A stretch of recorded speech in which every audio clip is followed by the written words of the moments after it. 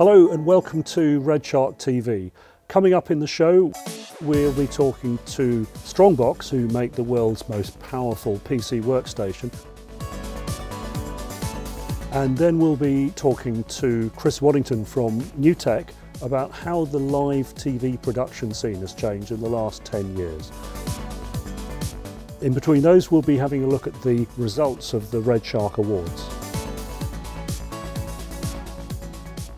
Well, we're really happy to have Strongbox Systems here with us today. They make some of the fastest workstations in the world, if not the fastest PC workstations. And we've got Brian here. Thanks for coming, Brian. It's an incredible looking piece. Inside here we've got liquid cooling, we've got fans, massive heat sinks, all the things that you'd expect to see in a really top-end workstation. What is it that actually distinguishes this from a typical, more generic type of workstation that people might want to buy to do video editing or 3D rendering? It's a combination of the components, basically. We use the highest end components. Our motherboards use 12K capacitors, and they're tested in ambient temperatures of 112 degrees centigrade to run for 7 days. Without breaking. Our CPUs are Extreme Edition CPUs, all verified and guaranteed by Intel.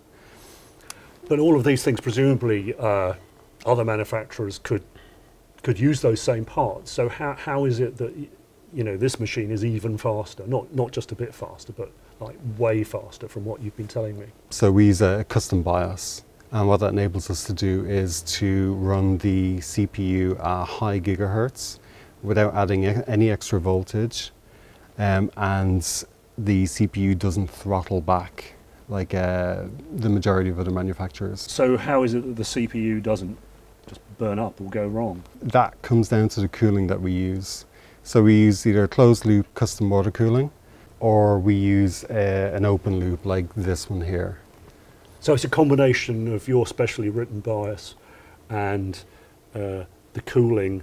When we say it's the fastest workstation you can buy, you seem very confident about that. What is it, what benchmarks have you run and what experience have you had that makes you confident to say this is the fastest PC workstation you can buy? We ran all the usual benchmarks for applications like Maya, so SpexApp, Benchwell for Maxwell render, Octane render as well. And also we let these machines go out in the field to be tested by professional production companies. Basically it's the feedback that comes back from them which gives us the confidence to know that we are the fastest. And the reason why is because they tested against their best of the best. Yeah, so this is not some esoteric, highly contrived benchmark you're talking about. This is real world testing, yeah, which of course is the best. Yeah. Type. So can you give me an example of how much faster this might be than again a generic workstation? So in a real flow fluid simulation test, we cut a render frame down from 2.5 hours down to 5 minutes. In another fluid simulation test, we cut the render time down from 45 hours down to 15 hours. But what kind of system were we comparing this with, the ones that were so much slower? HPZs, A40s, dual Xeons, normally 24 cores, and our 8-core systems are absolutely destroying them. Staying in the real world so that we can see what kind of perspective this fits into. Mm-hmm. What would be the benefits, say, to a video editor? Would it be that they can edit in a higher resolution, let's say 8K as opposed to 4K, or 4K with more streams as opposed to HD? So with video editing, you've got a smooth UI. Scrubbing through the timeline is seamless, there's no jerkiness, which definitely adds to creativity and doesn't stop that flow. You can have multiple streams because we use NVMe storage drives as Can you just explain cache. NVMe? So NVMe is basically the next generation of SSD, and the Super SSD, which basically was a bit of a failure. We also use M.2 cards, which are extremely small. They were designed originally for laptops to replace SSDs to be low power. But basically we use them as a cache drive, and we can get 2200 megabytes a second out of them. That's 2.2 gigabytes. That's 2.2 gigabytes, yeah. And our NVMe drives are 3 gigabytes, but we can RAID 0 them together, so you can have 9 gigabytes. So these are enormous numbers, but what does it mean huge in practice? It means that the computer is not sitting and waiting for the data to be loaded into RAM. So you can use it instantly. Also with rendering as well, the CPU doesn't have to stop its cycles and wait for more data to come across. Yeah, it can process at the rate it wants to. Yeah, yeah. I think a lot of people don't realise that a lot of processors sit there idle because they're just waiting for the rest of the system to catch up. Yeah. And this is one of the reasons that hyper-threading is so effective, because it can make use, hopefully, of these redundant cycles. What we find is that multiple cores doesn't necessarily mean that you're going to have a faster system. Okay, yeah. So because a lot of video editing is still stuck in the old days of single-threaded applications, they still have, for some reason, developers just haven't made that jump. It's probably because of the intricacies of the extra programming and stuff like that. It's a different way of thinking, isn't it? Yeah, yeah. So if you have a 24-core best of the best Xeon, and you have a quad-core CPU with a higher gigahertz, the higher gigahertz will always win. So you can go out and buy a chip for 100 quid, and basically that will trounce all over that 2,600 pounds worth of Xeon chips all day long. And it's just because it purely needs high gigahertz. So you've taken a very pragmatic approach to this, which is, what are the components that actually perform best with these real tasks? Yes, yes. Yeah. All our systems are basically designed for application purposes. So, like for example, DaVinci Resolve, which is a huge grading program. But you can go out and buy a DaVinci machine, and they will say that you need 128 gig of RAM and multiple Xeon CPUs and stuff like that.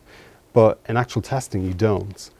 And there's a little secret, which is DaVinci doesn't actually use more than 16 gig of RAM. It's purely based on GPU power. Of course, when it comes to rendering, you need a decent CPU. But most people will just hit render and just go off for the night or whatever.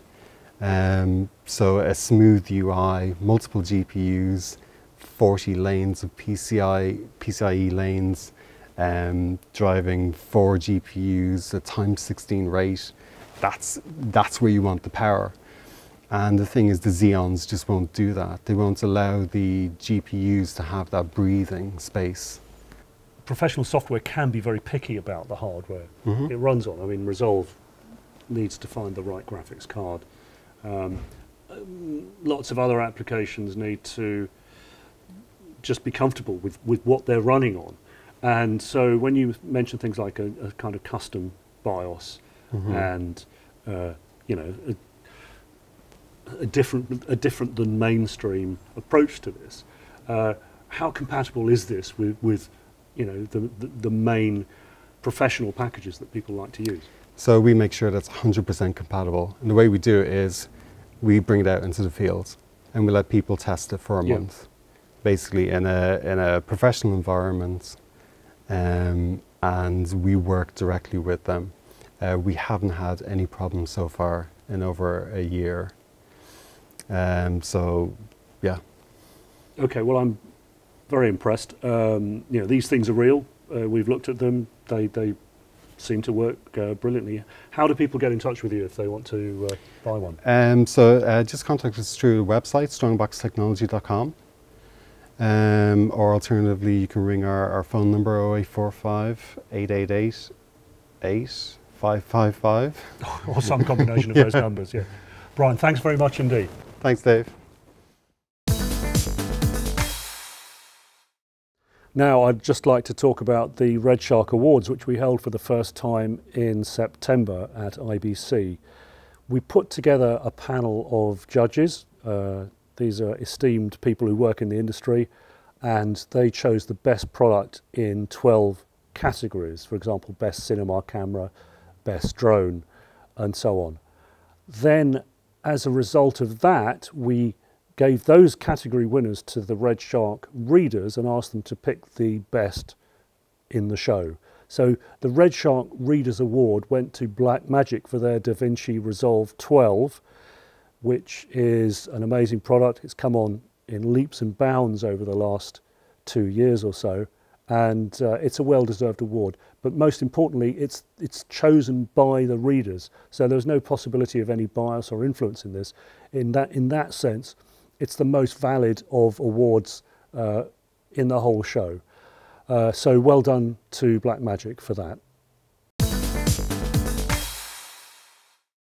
Now, we're going to talk to Chris Waddington from NewTek. He's in San Antonio, and we're going to talk to him about how the world of live TV production has changed over the last few years. Chris, thanks very much for joining us. And thank you. I understand you're in Texas, San Antonio. I am indeed, yes. Coming to you from our corporate headquarters over in San Antonio in Texas.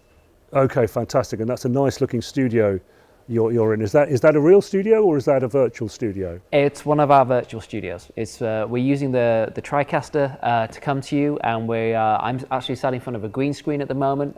Just a couple of small lights in and around the studio, green screen behind me, and yeah, we've with the power of the TriCaster, we've been able to drop me into one of our impressive looking virtual sets. It does look absolutely gorgeous. So well done for that. I'm glad you're here because I've been thinking about how live video production has evolved over the last decade or so, and as we all know, the technology has romped forward to the current state of the art, which is where you're sitting. And I just wondered if you could join me in thinking about what it was like 10, 15 years ago. So what would you have needed, a decade and a half ago, if you wanted to have a live multi-camera production with the ability to record it and essentially do the kind of thing we're doing today? Some of it wouldn't have been possible at all, but what kind of equipment would you have needed then as opposed to now? Wow, I mean, there are still some core pieces of technology that even today, of course, you need. If you want to do a multi-camera shoot, you need to have more than one camera, and obviously lighting and sound. But a lot of the core video equipment has really been either completely replaced or it has been condensed into much smaller, more cost-effective integrated systems. I mean, just 10, 15 years ago, to do what we're doing now would have required a huge team of people and a considerable amount of investment in the cost of hardware technology. You would need a live production switcher, a video mixer, the ability to cut and mix between cameras. You would have needed a graphics system if you wanted to do any kind of titles. If you wanted to do what we're doing now with a virtual set, a whole dedicated rack of equipment just to generate the virtual set and to obviously replace the green with, with that virtual backdrop, and just the sheer cost, not just from a financial perspective on the equipment, but also everything else around it. So including all of the cabling and the infrastructure, the cost of the people actually operating the equipment as well, because you generally needed a very large team. Each member of that team was dedicated to one particular role. And of course, the fact we're now actually communicating over Skype, this 10 years ago just would not have been possible. We would have needed a satellite uplink, so the whole way to produce video content has changed dramatically. And of course, NewTek is one of the thought leaders in being able to take all of these individual pieces of equipment and condense those down into just one or two individual systems. And then that makes it also, from an expense perspective, it makes it far more cost effective, but it also means that individuals now have the ability to, or a smaller team of people have the ability to create fantastic looking shows without having to to rely on having a team of people, and to also go through all the process of training all of those individual operators to understand how each of the different pieces of the equipment kind of fits together. Nowadays there's integrated systems, of course, such as the ones that we produce, that really make it so that anyone that has an internet connection, a camera, potentially a TriCaster, ultimately has a voice and is able to communicate and reach, if you like, a global audience, which is just something that you could not have conceived 10, 15 years ago. It just would not have been possible. So it sounds to me like we're looking at a reduction in cost of about between 10 and 100 times, especially when you factor in, as you mentioned, all the crew and the hardware, the cabling, the graphics generators, all of this stuff. You could easily find any one of those pieces of equipment costing $40,000, $50,000. With the TriCaster Mini now, we're looking at something that costs much less than a small car. Yes, exactly, and also the fact that it's so small and so portable. I mean, I can take a TriCaster Mini with me on a flight. I can take it in as hand luggage. I can take it in a little backpack. I can have my cameras. I can even fold away a little green screen in there as well. So I really have a truly portable system. And just using that one system, I can go to any location in the world. I can set up my camera, set up my green screen, and within just 5 or 10 minutes, I can be broadcasting, and I can be broadcasting to, like I said, a global audience. It may be one individual that I just want to communicate with. It may be an internal corporate communication that I'm doing, or maybe some internal training. Or it may be that I want to broadcast a breaking news story from around the globe, and I want to be able to broadcast that instantly to as many people, and not just broadcasting that over the web. You may want to be able to broadcast that through traditional, television means. And of course, we have the power of social media now. So you may want to be able to put live broadcasts and breaking news out on Twitter, Facebook, and a whole host of social media platforms as well. Because the way that people are consuming content and the way that people are looking to receive that information really has fundamentally changed. I mean, obviously there's a large population of people, including myself, that will still from time to time, sit around a television set and actually watch live television as it happens. But, with yourself and myself, when we travel so much, a lot of the time we'll have a phone, we'll have a tablet, we'll have a computer system, and so we're not watching content in the traditional sense, if you like.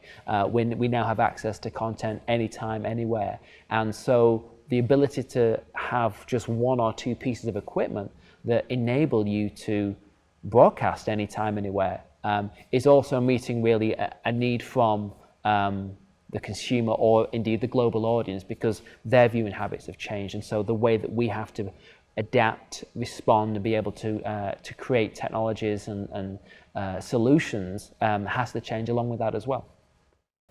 So really, in a sense, what we're talking about here with live video production is analogous to what's happened with cameras, video cameras, which is we're seeing a democratization of filmmaking with cameras, because you can buy cinema quality cameras for 1/100th of what they cost 10 or 15 years ago. And the same kind of thing is happening with live production. And of course, with the TriCaster Mini, it has HDMI inputs. There's no difference in quality between SDI and HDMI. It's just that HDMI is found on consumer level equipment up to prosumer. And so you could, as you mentioned, you can take the TriCaster Mini with you on a plane and then plug in whatever cameras happen to be around, as long as they have an HDMI output. Exactly. You no longer need to be a broadcast or a video professional to create great looking content, and part of that is the technology, because taking something like a HDMI interface, which is, it's prevalent. It's on practically every single device that will either output or receive a audio and video signal nowadays. So the fact that, say, with the TriCaster Mini, we have a device that you can literally go out into the world and you can, grab almost any camera off the shelf and you can plug that in. And there's a a plethora of other video devices, computer-based systems now. A lot of the time when we're wanting to broadcast and we want to communicate, we may want to bring in content from what you would consider to be non-traditional video devices. So that may be computer-based systems, it could be mobile devices, phones, tablets. A lot of the time we want to show video content that may be available only on a website. And so, today's technology means that we can do that either with a wire or potentially even without a wire. The TriCaster Mini has wireless technologies, so you can connect a number of devices without having to go out and actually physically connect the cables together. But it's that shift in technology that means that you do not need to be a broadcast engineer. You do not necessarily need to understand what the differences are. And coming from a broadcast background myself, I understand a lot of the differences when you pick up all these different types of cables we've used over the years, from composite to component to YC, S-video, SDI. There's a huge plethora of different connection types, and the challenge then is, to be able to put the ability to have anyone in the world create great looking video, you have to break down a lot of those barriers. And to do that, HDMI is a great technology because it is a device which everyone is familiar with. Whether you're trying to hook up a PlayStation or an Xbox to the back of a television, or you're trying to take your video camera and you want to go around and again connect that to a display device.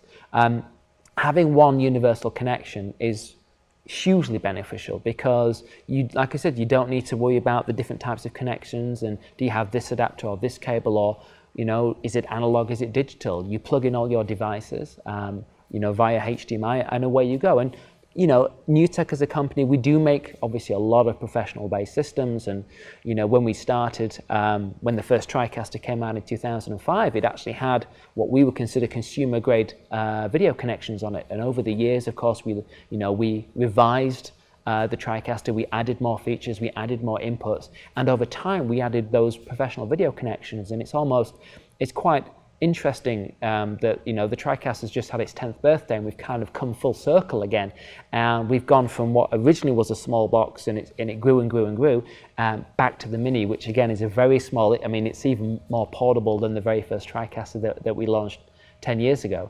But it's a small portable unit, and it has, if you like, a consumer grade video connection, which means that, you do not have to be a professional and go out and spend tens and hundreds and potentially even millions of pounds, euros, dollars, whatever, on professional broadcast equipment. You can take a relatively cost-effective camera, which may only cost a couple of hundred or a few hundred, and you will still get great looking video from that. Plug that into the Mini, hit one single button, and you can be broadcasting to the world. Now, while we're talking about bringing material in from the rest of the world via all kinds of formats, one area I know that NewTek is looking very actively is video over IP, which sounds like a really dry, boring IT-related topic, but what it actually means for everyday users is very, very exciting, because essentially it means that you can plug existing or future equipment into a simple, nothing special network, and you'll be able to connect with a TriCaster or other network or IP video enabled equipment and just treat that as if it's plugged in locally. I mean, this seems to me a tremendously exciting development.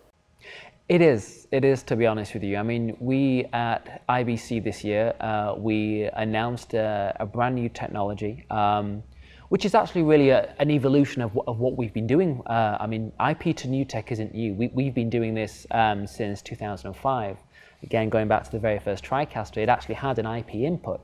And so we've continued to kind of push the envelope, if you like, and develop those technologies.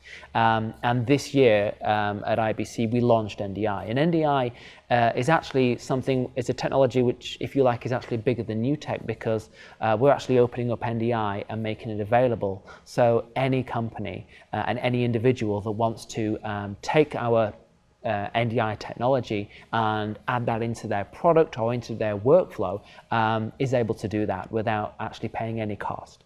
It's going to be available for free.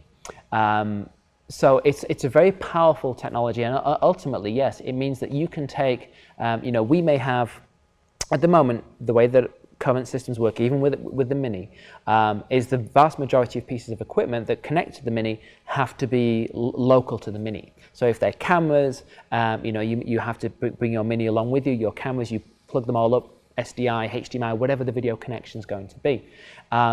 With NDI and the IP workflow that we are making available with the TriCaster, it will be through TriCaster Advanced Edition, means that you can take these individual pieces of technology and they no longer have to be centrally located. So as you quite rightly say, you could be in a large broadcast facility, you could be in a school, you could be in a university, in a lecture hall, and you can have your cameras. And if they are IP-enabled cameras, or NDI-enabled cameras, you can take a network connection, you can plug it into a wall socket, and then you have the ability to have all of those videos sources coming into the TriCaster, but also have the ability for the TriCaster to also broadcast to, again, any other NDI-enabled device. So it's a very powerful technology, and it's something which is fundamentally changing the landscape of video production, because every device nowadays is pretty much connected to every other device. I have a phone, I have a tablet, I have a computer, of course. I know you do. I'm sure many of the viewers that are watching this obviously have all these different, internet or IP-enabled devices. And so from my phone, I can access anyone in the world through VoIP applications such as Skype. I can browse any website. I can pretty much access any other device. And when that happens, a fundamental shift changes because it makes the world a much smaller place.